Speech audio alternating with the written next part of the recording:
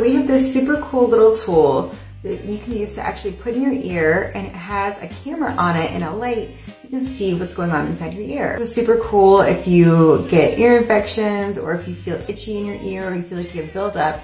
You can go inside, check out what's happening, and it has like a little scoop on the end where you can kind of actually scoop it out. My daughter was using this tonight and then she started freaking out because she said she actually saw what she described as a clear, tannish, ant-looking thing in her ear, and she saw antennas and eyes. Obviously, this is a great reminder that parasites manifest all over our body, not just in our gut. They can be in our ears, they can be in our sinuses, they can be in our eyes. A variety of things that you can use to deal with the ear parasites.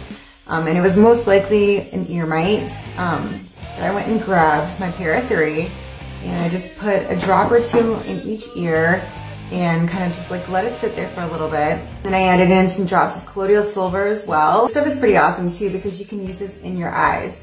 So anytime my kids come home and their eyes are red or itchy, I put a drop or two of this in their eyes and it immediately clears right up. This can be helpful if you feel like you might have eye parasites or some kind of viral or bacterial infection going on in your eye. The Para 3 is awesome for anything in the sinus cavity.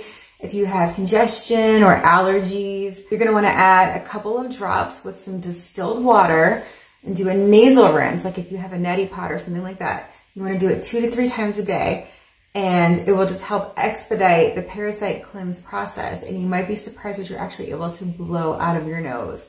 And I know that sounds super horrifying and jarring, but you know what I tell my clients, better out than in. Tips that have worked for me and my family, but this is not medical advice. And like always, I recommend that you work with a practitioner. I'll drop the link below for the Para 3 in case anybody wants to have some of this on hand.